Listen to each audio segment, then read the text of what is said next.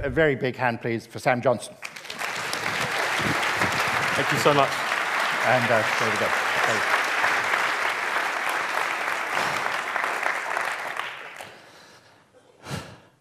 It's been great, hasn't it? This is why I live in Christchurch. This is why I get so excited about Christchurch. And today, I guess the last 2 years have been the most absolute crazy time of mine, of so many people's lives. It's been our team, the way that we've been able to help some people in Christchurch has been the most rewarding thing I've ever done. And I think it was summed up quite nicely recently. I was on a plane to San Francisco. And I got on the plane and I sort of sat down and, lovely lamb curry arrived from the nice air hostess, and I opened the little tin foil off the top of it and got a glass of wine and a can of Sprite. And, when I'm a bit of a klutz, and those who know me well know that my thought processes just sort of go off in quite a tangent, and I cause my team at work within the Volunteer Army Foundation a lot of stress a lot of the time, because I just have these new ideas and new things that I think are so easy. And they never have a problem with them either, but it's just like, oh, come on, slow down, Sam, a wee bit.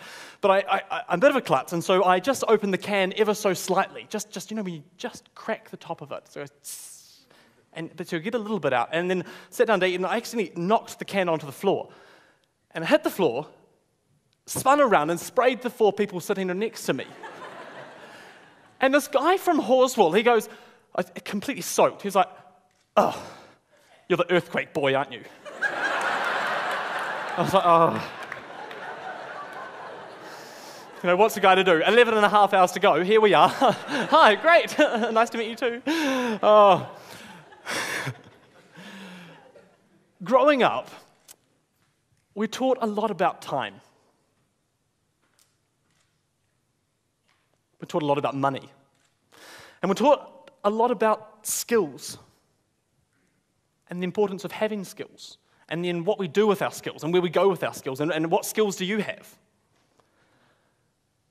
What I'd like to say today is actually what we should value in society more, what we've seen in Christchurch that we should value more, is contribution, regardless of your time, your money, or your skills. We saw a huge response from so many people after the earthquake. The 9,000 students and other community people who got out and about. And we see contribution right around the world in so many different ways, for good and for bad. The young people in London who rioted, that was their contribution. That was them fighting back from what was a slow train wreck in their education system for years. And then the police who retaliated after that to capture it. And then the people who got out there afterwards and cleaned up the streets straight away. I love this photo, and I think it encapsulates so much of Christchurch. Do you know that from Christchurch, collectively, we, and I really mean the royal we, because although I'm somewhat the poster boy for silt and liquefaction in Christchurch, it was all of us. It was so much more than the student army, so much more than the farming army. It was us collectively, together, rebuilding our community, shoveling out this liquefaction, the silt that was created. But what I love about the silt is that there was just that community that bound around it. We did it because it was something to do. It was everyone contributing. We were contributing in such different ways. And there was the grassroots contribution. And then there was the people who built the container mall. And there's the people who contributed in so many hundreds and hundreds of different ways right throughout Christchurch that really made such a difference to the city and are making such a difference as we go forward. I'll never forget, straight after the earthquake, when I rang up a certain call centre in town and said, I'd really like to volunteer. They said, the poor woman on the phone, I sort of was like quite self-expectant, as I can be sometimes. Sorry. You must have some path for volunteering. And they said, well, what skills do you have or do you have any skills to offer? I was like, well, I'm a student, right? We do couch burning and all those lovely things. And it was just the language that was used that really grated me the most. And I think today we've had so many people touch on this, that actually it's just, as before, there should be no problem. Yeah, well, yeah, we should actually. And if we don't, let's create it. Let's make it. Let's actually do whatever we can to make it happen. Let's do what people want. One of my favourite stories about contribution from all the work in Christchurch was from these guys, from a school near Whangarei, one decile school in New Zealand, decile 1 school, and they wanted to support Christchurch. And we had all these people who'd ring us up and say, we can't give money. And there's so many organisations in Christchurch that will only accept money. But we want to give what we can give. And so the school, they raised $84 from money from the tooth fairy through to their pocket money to whatever they could scrounge out of the gutter in the street. They raised $84 for the student army in Christchurch. $84. And they bought muesli bars with that money. They then, each of them, they spent a whole day at school writing little notes. And they drew pictures on them. And they said, just keep going. Just do what you can. And so we had that, and we had people say 75,000 lunches arrived one day from Dunedin. I was like, thanks, great. And then one day we went out, and there was this bus that had just pulled up in the car park at uni. And I was like, somebody said, Sam, I think you need to go and deal with the bus. And I went on, and there was banana boxes of food on every single seat. 2 banana boxes stacked on every single seat, stacked long way. So 1 seat, 2 seat here, so 4 banana boxes on every single seat, filled with 6 different layers of baking and muffins and cakes and biscuits and whatever you could possibly imagine that had come from the Wellington region. And that had been people contributing, people just getting out there and saying, look, this is what I want to give. This is what we're going to give to Christchurch. And we just made sure we gave a box to every single student of that day and said, give it to someone who deserves it. Give it to someone and make their day. Make them smile. Make them have some fun.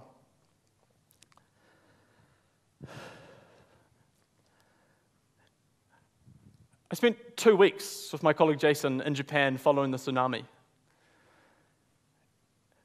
Speaking about Japan is actually it's really difficult. It was a horrendous time, and it's something I never want to have to live through again, going there. The people there, though, were so incredible. They were so stoic, just like Cantabrians, and they'd been through so much. And what really got me is that they apologized for the impact that their country and what's happened to them is having on the rest of the world. They apologized profoundly for causing such stress and such grief. This guy, Fujita Wakana, really got to me. He was the most incredible guy. He was standing at his door with his elderly mum when the earthquake hit. Said to his mum, look, mum, there's going to be a tsunami. He's about 55. Going to be a tsunami. We need to get upstairs. We need to get away from this area. We need to get upstairs and away. And his mum said, no, we need to stay. We need to get all the rest of our family inside. And some of the family were congregating on the outside. And he said to his mum, can we break the window? And his mum wouldn't let him break the window to get them inside. And we know what it's like in Christchurch when you can't open the door after an earthquake, when you're stuck, when you're trapped, and you actually don't know what to do. You don't know where to go. You don't know what's going to hit next. This guy was standing at his door, and he looked out. And I want you to all imagine just looking out, maybe to the other side of the field here where we are, and seeing a black wall of water hurtling towards you, a couple of 100 kilometers an hour. And he ran. He ran across, and he started to run up these stairs, and he's standing there just screaming, Mum, just come, please, just come upstairs, just get away, it's coming. And Mum was elderly. She couldn't see it. She didn't know what was happening. She was just completely dazed, and he's running, he's screaming, and the waves are coming up. He runs up, and he stood on this table at the back of his house for 4 or 5 hours as this thing completely ravaged his entire life and his whole family. He then went. He went back down eventually, and he was yelling at some younger people. He talked about as the younger generations, the 30s, 40s, across the street, who had also been on the upstairs of his house. And he said to them, "We need to go and get water and go and get supplies and things." But none of them would leave their house. But this guy went out. He just went out in waist-height water, waded through it. This black, oily, filled water with people and everything in it. And got water and took it back to his little community. And then spent the next 2 weeks, after the water had subsided to chest, to sort of here, and then down to ankle height, 2 weeks going around with this little bit of corrugated iron he had around his house, just piling on the bodies and stacking them up in his backyard. It was just incredible to talk to this guy, though. He talked about it as if it was his destiny. He said, yeah, we've been through a really tough time, effectively. We live in a world that's full of disasters. We live in a place that we actually have these things happen to us every single day that we never know. We never know what's going to happen. We plan, but everything unexpected always happens, and we know that. We've experienced that in Christchurch. What we did in Japan, what Jason and I did in Japan, was on the broad scale of things, was so insignificant. We went and we had a group of students from Waseda University. We went into these homes and in a soy sauce factory, particularly I remember. We just shoveled all the soy sauce sort of filled muck and dirt and everything into bags and put it out on the street and just gave people back these houses. And we went around and picked up different artifacts from museums, whatever we possibly could. But we just made someone's life better. We just made them smile. We made them happy. We made them enjoy what they were doing and enjoy being. And just remember why we exist, why humans exist, is to interact with each other, I think. To actually spark off each other and new ideas and get excited. And bringing, I guess, that intergenerational mix into it is something I'm so passionate about and what I love so much. And what I think contribution, anyone's contribution, if you can go and speak to someone of an older age or, whatever it is, or someone of a younger age, what we learn from that is so strong and something my grandparents taught me so much growing up. And I relate it back to the Farming Army and what they did. We'd have these bless them, lovely young ladies who would come out in their pretty white jeans and jandals to shovel the silt. Like, shovel ready, let's go. And they weren't the most productive shovelers, actually. They did a great job. But mixing in with the farmers, it was just so awesome. But also things go wrong. Japan, he taught me about hope. Fujita taught me about hope. The farmers, my grandparents have taught me a lot about intergenerational connection and what we need to do and how we can contribute in so many different ways to make a huge difference. But failure is big. And one of the things I can't get over in Christchurch is that actually we need to allow failure more. We need to allow people to fail. And myself, I've had a massive fail in the last couple of weeks. It's been a really tough couple of weeks. It's probably been my toughest couple of weeks since the earthquake. Just with what's happening with our project, with our team, everything, and me having some sort of expectation that my opinion, because it's my face on it, on the bill at the end of the day, is of a higher value than someone else's, when it's absolutely not. But it's so easy to get caught up in your own little world. But that's why I think the strength of team, when you get brought back down to it, and actually say, hey Sam, we're all in this, we're all supporting you, and we're all going to make this happen. And it does happen. And it's really cool when it works.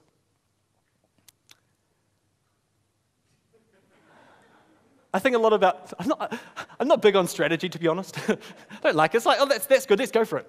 Let's have a go. And I love this quote, we just need to sometimes not think too much about things. Keep it simple. Keep it pure, and let's run with it. Let's see what we can do and go for it. Allow people to contribute, whatever they want to give. A lot of people come to me now, I have a lot of different volunteers and things to say, what do you need help with? What do you need help with? And I say, no, that's the wrong question. What do you want to do? What do you want to help with? What are your skills? What can you contribute? Because everyone's got their thing that they love, and when we mix that in with what we're already doing and collaborate openly, I think you can get it's a really powerful mix. I take it back to this photo, and that's because contribution for me, it's got to be fun. I don't do things that aren't fun. I like fun. We all like fun. And I remember asking one of the farmers at the end of the day, at the end of the first days of the Farming Army, when we worked together, I was like, will you come back tomorrow? He's like, young man, if you put those 10 young ladies with me, I'll come back every day for the rest of my life. So, great. We had to make it fun. You've got to make things fun. You've got to make them enjoyable. I mean, you can get so worked up about the negative things in life. We can get so negative about the negative contributions people make.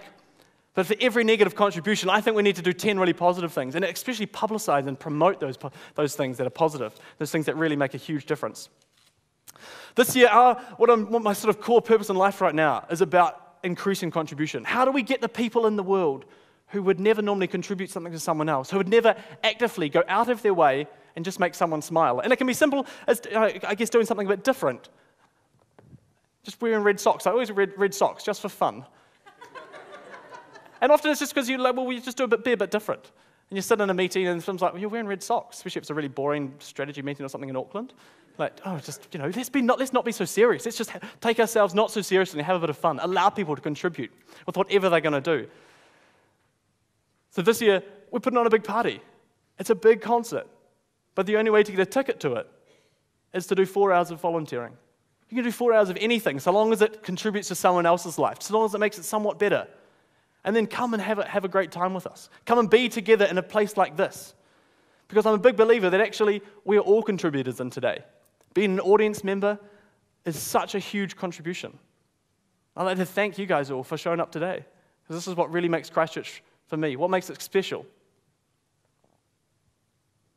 At the end of the day, contribution in Christchurch, contribution in any city, any town, whether they've been through a disaster or not, gives people a voice.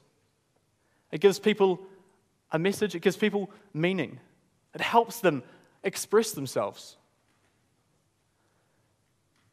There's a lot of talk in Christchurch about how do we get young people involved? How do we get them involved? How do we get them involved with what we're doing? How do we get them involved in the rebuild of the city? How do we get a whole city involved in a rebuild of a city? There's no right or wrong answer. But for me, I get so excited about the fact that actually you can do anything in this place. You can go out and do something. You can make someone else's life better. You can make them smile. You can make them happy. And yes, it's only one of the little crazy creative things that are happening around this place. But for me, that's what makes the world go round. We shouldn't value time and money so highly, or skills. We just need to value people's contribution. And most importantly, we just need to make sure we don't stop them contributing. Just allow them to contribute in whatever way they possibly can. Thanks so much.